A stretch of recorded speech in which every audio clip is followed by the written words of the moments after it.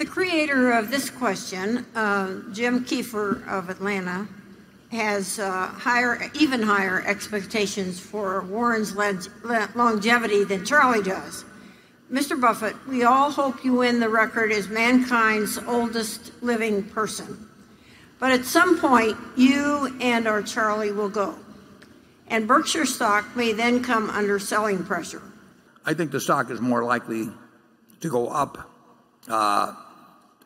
If I died tonight, I think the stock would go up tomorrow. And there'd be speculation about breakups and all that sort of thing. So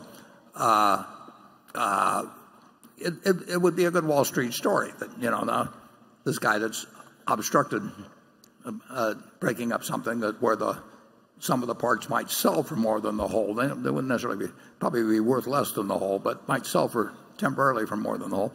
And it was going to happen. So I would bet in that direction.